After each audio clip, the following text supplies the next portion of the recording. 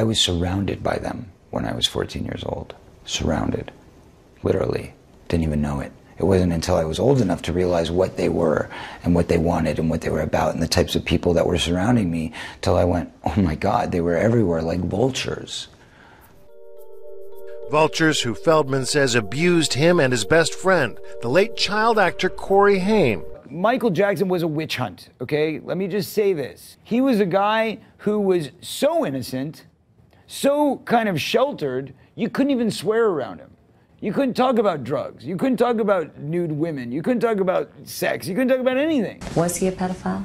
No, we don't believe so. I don't believe so. Not at all. Being a father myself and being a man, men know men.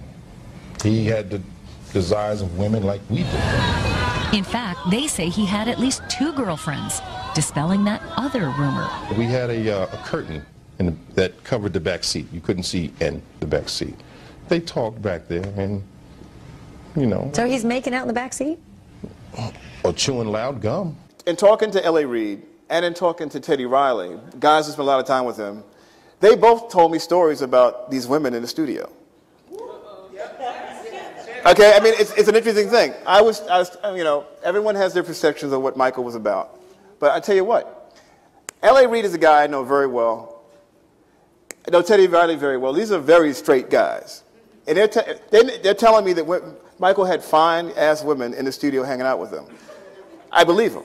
So it's interesting that there's this whole narrative about Michael as a heterosexual male, hanging out with guys I know who are very heterosexual male. But it's something interesting. He himself would never consciously, publicly, it was like he had this interesting thing.